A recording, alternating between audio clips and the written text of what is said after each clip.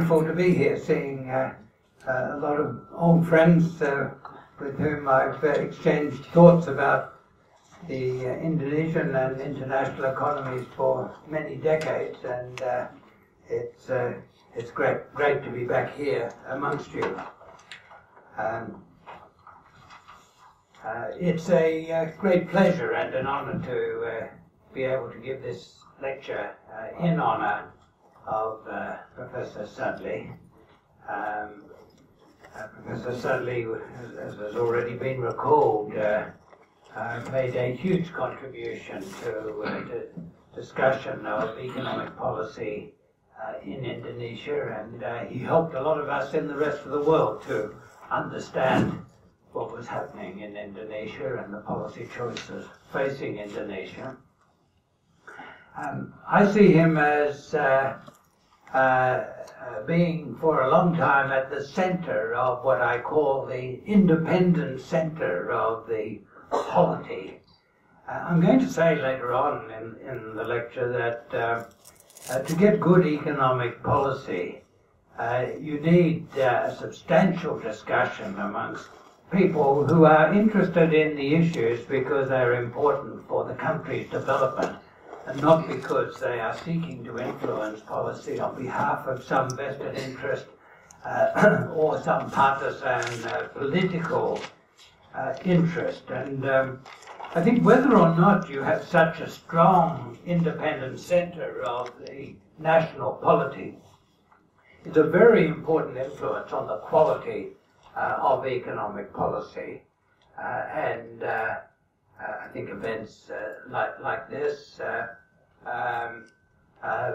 but the sort of discussion that was centered around Professor Sadli for a very long time are a very important part of the policy-making process. And unless you have good independent analysis and discussion of the issues, you won't get good economic policy. And I'm going to say later on that one of the weaknesses of economic policy later reflected in the economy in both Australia and Indonesia in recent times is that independent centre has not been as strong as would be desirable, and it's really important for good policy that that's strengthened in future. I first had contact with Professor Sadli in the early 70s when he visited Australia. At the time he was a coordinating minister responsible for foreign investment, and the Australian National University had organised a conference on direct foreign investment, and Sadli made a very large and creative contribution to that, and that's where quite a few of us first became aware of the issues involved in direct foreign investment in Indonesia, and he remained closely in contact with our work at the ANU for the rest of his life. It was Professor Sadli, of course, who was the ministerial leader of the original foreign investment laws and the original mining laws that got large-scale mining going in Indonesia in the late 60s. So his personal ministerial contributions were very closely related to the topic today.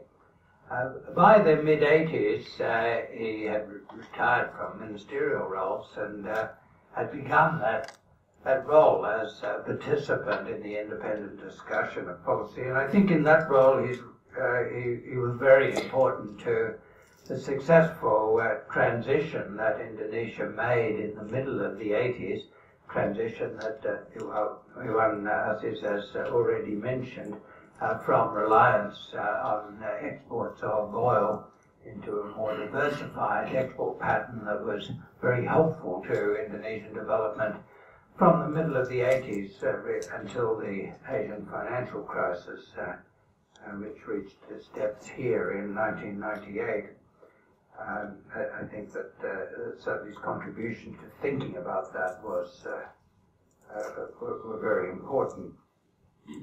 I remember many important insights into policy making in general and in Indonesia that I learned from Sadli.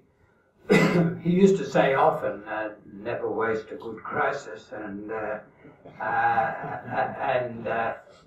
the Indonesian policy response to the fall in the oil price in the middle of the 80s was one of the occasions on which he used that expression. Well, I think Indonesia faces a similar sort of situation today with the end of resources boom, and so if Sadli was here, he would be saying to us all, make sure you don't waste this crisis.